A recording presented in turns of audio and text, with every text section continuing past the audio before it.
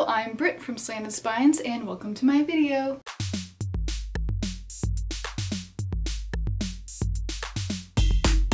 I need to give a little bit of context for this video. So, I am currently in grad school for a master's in library and information science, or library school, which is a simpler way of saying all that. And recently I just did my final project for a class I was taking called Information Sources and Reference Services. And in that class, our final project was to create a pathfinder on a specific subject from the perspective of a specific real library.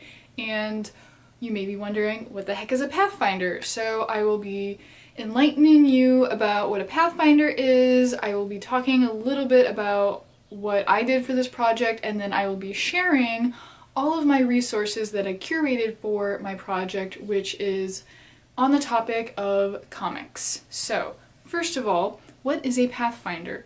So I'm pulling this definition from Old Dominion University's LibGuide, and this site states, according to the Dictionary for Library and Information Science, a pathfinder is a subject bibliography designed to lead the user through the process of researching a specific topic or any topic in a given field or discipline, usually in a systematic, step-by-step way, making use of the best finding tools the library has to offer.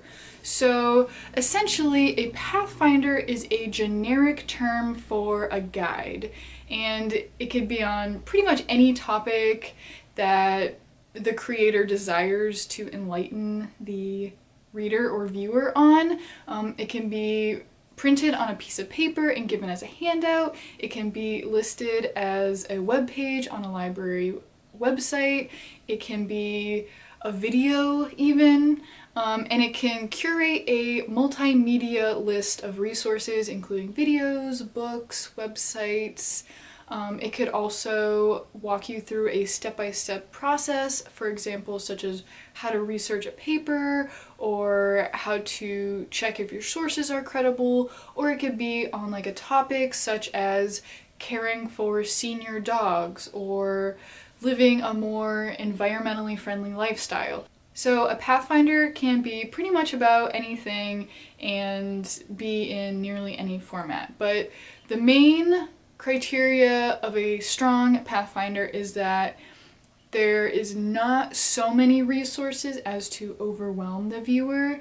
I mean, you really want it to be a finely tuned, very strong, the best of the best list of resources. For example, if you know of 3 websites that cover the same topic, you're only going to want to recommend the best of those 3 resources, or if you do recommend all 3, you're going to have to give like a pretty solid justification for why they all deserve to be on the roster, like if they offer different things from one another. And you also want the resources to be credible and trustworthy and quality. So for my class, I had to curate a pathfinder on any topic of my choosing and choose a specific library from which I was putting it together as if I worked there, and put all these 20 resources in a document and create annotations for each one.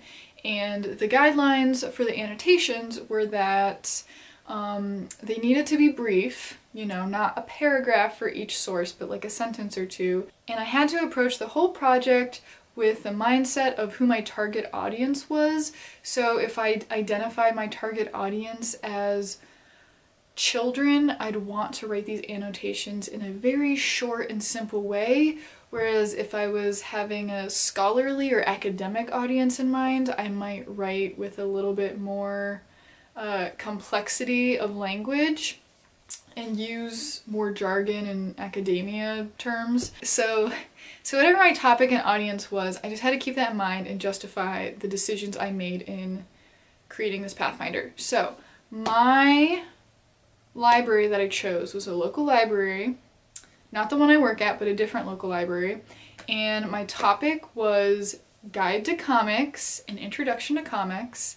And my target audience was older teens and adults. We were allowed to use online materials, but we had to have at least 7 sources that the library actually had in their collection.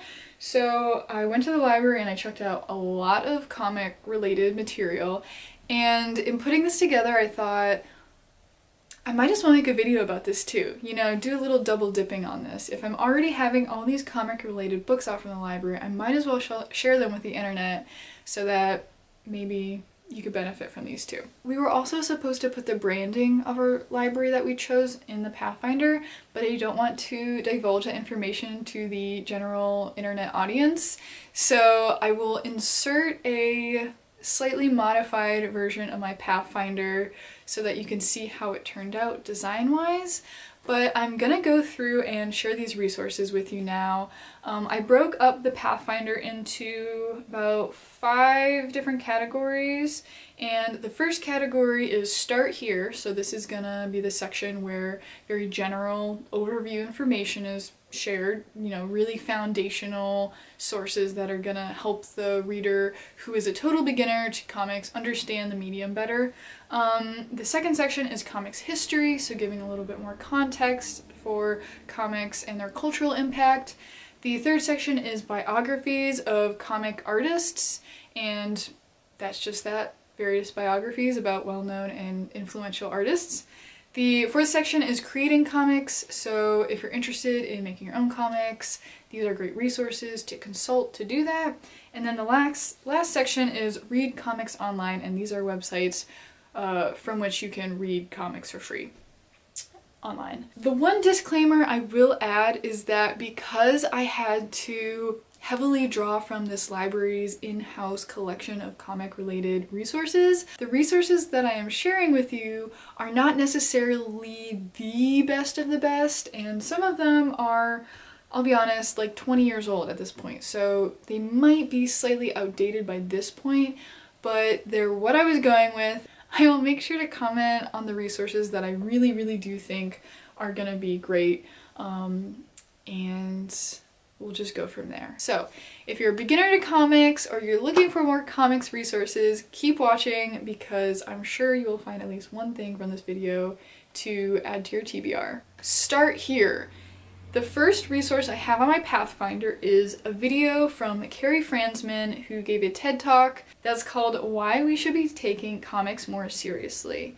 And basically in this about 10-minute long TED Talk that Carrie delivered, I want to say in 2014, she basically discusses the power, the unique potential of comics to tell stories, bridge communication gaps, and deliver a story across cultural bounds. And she uses her own experience in creating a graphic memoir in collaboration with the British Red Cross to amplify a refugee's story of how he had to flee his country. So this is a really well done TED Talk, and I think it's just a fantastic introduction to comics.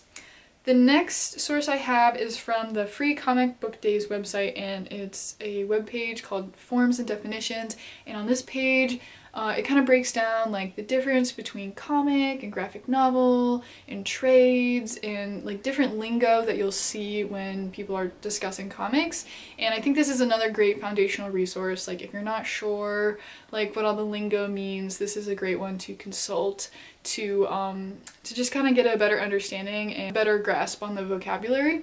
After that, I have another webpage called How Do I Start Reading Comics? The Simple Guide for New Readers, and this is from a site called How to Love Comics. I think that this website in its entirety is a great resource for comics newbies because it offers a lot of foundational information. This webpage specifically kind of breaks down misconceptions and addresses like what to look for, like what kind of comics you might like if you've never read a comic before.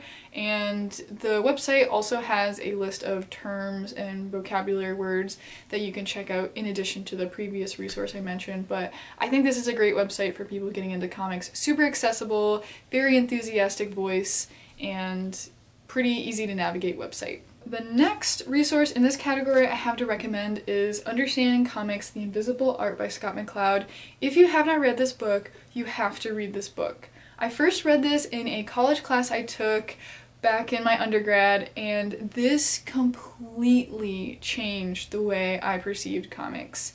If you're a beginner to comics, I think that if you've never read a comic before, if you've read a few comics before, I think you should read this book because Scott McCloud really illustrates, literally, the unique capabilities of comics as a storytelling medium and how significant comics have been culturally and historically, and a lot of just really foundational knowledge in this comic. Even if you're trying to get into filmography or photography or illustration, not necessarily in a comic way, this really does a lot for the visual mediums in art, and I just think that you have to read this. It's so good. People who talk about comics talk about this book. Like, this is...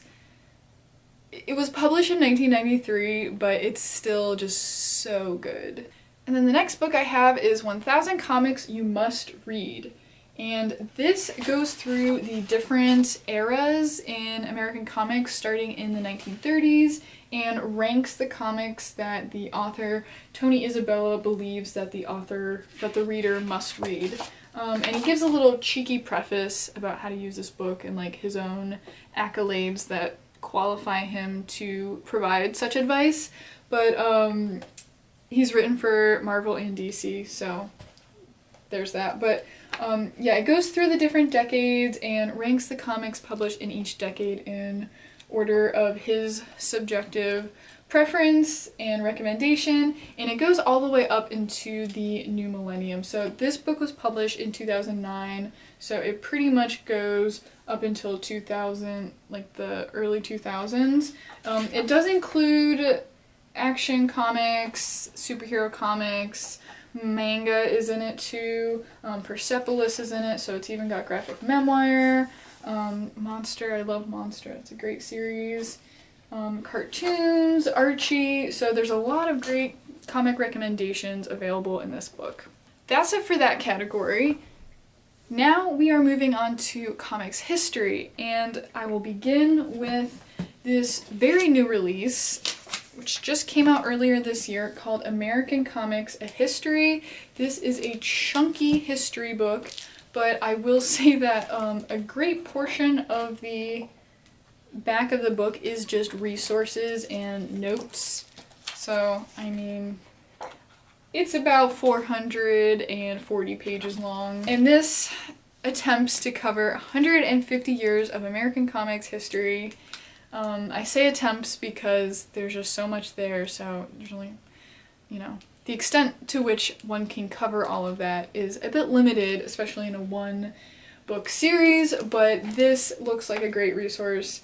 I guess I'll also mention that the only book in this collection of books that I've actually read is Understanding Comics. The rest of them I've merely flipped through and studied, but not actually read, so I can't totally speak to the quality of the books, but in analyzing them on a surface level, they all seem very quality. But yeah, this is a new release bad boy and will give you a great comprehensive overview of American comics. The next book in the history category is Why Comics: From Underground to Everywhere.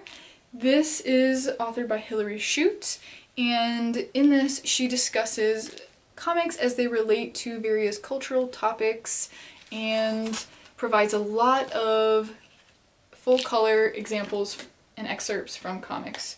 So I'll kind of flip through it so you can see, but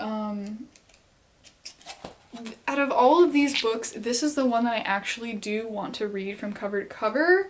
Actually, there's a few more I do want to read from cover to cover, but this one looks super interesting. Scott McCloud from Understanding Comics also blurbs it on the back of the book. Some of the topics Chute covers includes disaster, superheroes, sex, the suburbs, cities, punk, illness and disability, girls, war, queer, and some other stuff. So I think this looks like a really interesting book and a great exploration of comics as they relate to various popular topics. The last recommendation I have in this category of history is Secret History of Comics. This is a docu-series. The Walking Dead comic book creator Robert Kirkman stars in this documentary, and he basically discusses the important people and events that influence comics over time, and it includes interviews with people such as Stan Lee, J.K. Simmons, Patty Jenkins, and Todd McFarlane, among many others. I haven't watched this, but it looks really cool, and it's got a lot of big names in it, so I think it'd be a great exploration of the history of comics. The next category is biographies of comic artists. The first one I have here was published in 2020 and is called Invisible Men, the Trailblazing Black Artists of Comic Books. And this is essentially a collection of biographies about various black men who were important in comics. And each artist mentioned receives several pages dedicated to detailing their life and their work, as well as extensive excerpts in full color and full page, as you can see, of their art and their work. This looks like a really cool book. I would love to read this one too. I think this is a really important collection, and I'm happy to recommend it to you. There is another book called Encyclopedia of Black Comics by Sheena Howard, published in 2017. This is a resource that I found through Hoopla, and I believe it's also available physically, but my library only has it on Hoopla as an ebook. And this is another encyclopedia of black artists. It's not necessarily an encyclopedia. She calls it an encyclopedia, but it's more of like a biography. Or a collection of biographies, but it features artists and writers of African descent, and it organizes them by their last name alphabetically, and includes a brief biography about them, as well as occasionally a small excerpt of their work. And the last book in this category is one of the oldest. It was published in 2001, and it's called Women Cartoonists. This goes kind of chronologically by era and shares women cartoonists in American culture. It begins in 1896 and spans up to 2000, including lots of colorful samples of their work and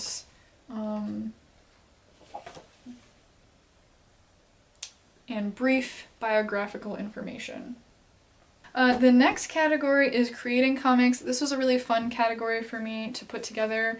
Let's see. The first one I'm recommending is from Linda Berry. If you don't know Linda Berry, she is a very important comic creator. I think her one work is called, is it like 1,000 Demons, or I forget.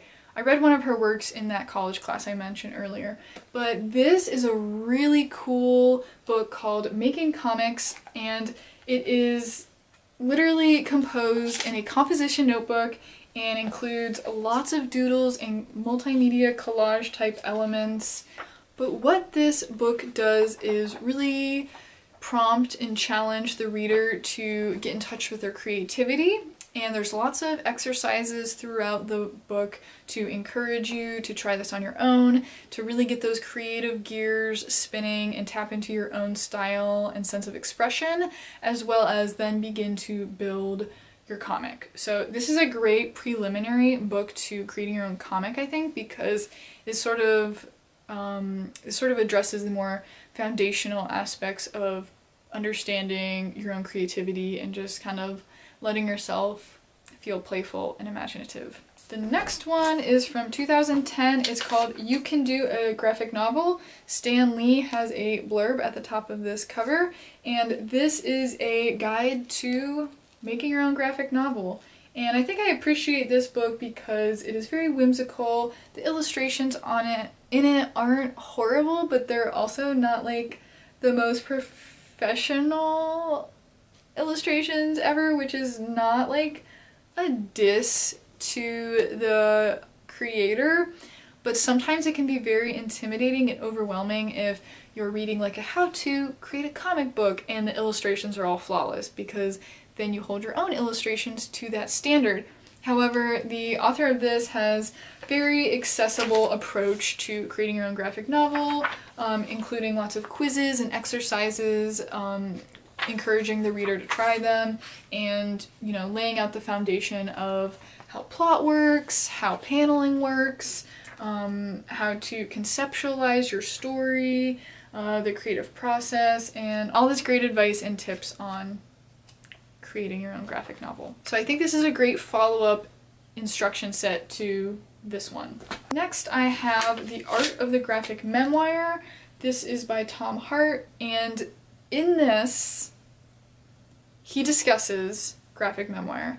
If you know me, if you know my channel, you know I'm obsessed with graphic memoir. I want to read like every graphic memoir out there, but basically graphic memoir is a memoir told in comic format. In this, Tom Hart provides a lot of recommendations for graphic memoirs that the reader can also read and check out, and he uses a lot of examples from those graphic memoirs to illustrate his points, with references made to works such as Fun Home by Alison Bechdel, some that I have not heard of, even Calling Dr. Laura, which I read earlier this year, or last year, I can't remember, MetaMouse. But he really kind of guides you on how to collect your own life stories that you want to address, and draws on examples from pre-existing graphic memoir, and I think this is a really interesting and great book, very niche, and I'm glad it exists, and there's a wonderful reading list in the beginning of other graphic memoir. Next is Brian Hitch's Ultimate Comic Studio. This is a resource that is a little bit for the more serious in terms of creating a graphic novel. It includes examples on how to lay out comic panels. It's got great advice on composition and technique, different artist tools, and even though it is a little bit more heavily based on action comics, I think it has a lot of great comics principles that pretty much anyone could benefit from, at least browsing through. Anyone interested in creating their own graphic novel could probably pull at least some advice or tips and tricks from this.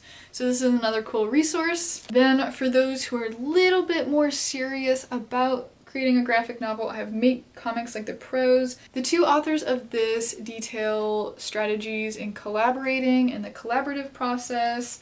They discuss scripting and provide some sample scripts of works. Let me try to find one of the pages. Here it is.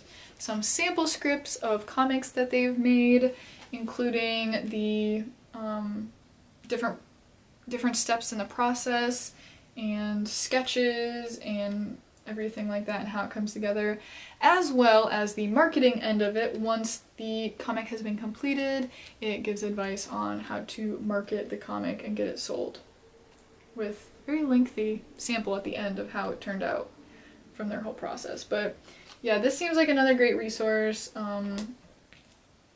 for the most serious in this category. And the last category, finally, read comics online. The first recommendation I have is Go Comics at gocomics.com. This website has comic strips, political cartoons, and web comics available for you to read for free. You can read some of them for free without registering, but to access more of them you will need to create a free account. However, it's free, like I said, you don't have to enter your credit card information, and you can read them endlessly. However, if you do pay extra, you can get ad-free viewing and have the ability to like share them and comment on them.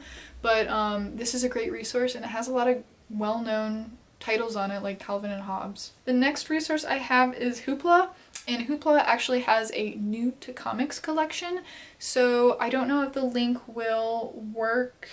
I can link you to Hoopla, but I basically just searched Hoopla. I entered my library card information and just searched comics, and it took me to the new to comics collection, and it has variety of titles such as the T-Dragon Society Volume 1, various superhero comics, you know, all the first volumes, and it's just a great resource to peruse through to find one that maybe speaks to you and your preferences. The next one I have is Comixology. This one is free with an asterisk. If you have Amazon Prime, you have free access to Comixology. If not, you will have to create an Amazon Prime account, but it comes free with that. If you're a student, you can get the first 6 months free of Amazon Prime and then get it for a reduced rate after that. But yeah, Comixology has a ton of free comics on it that you could read through Kindle, and that's another resource for you.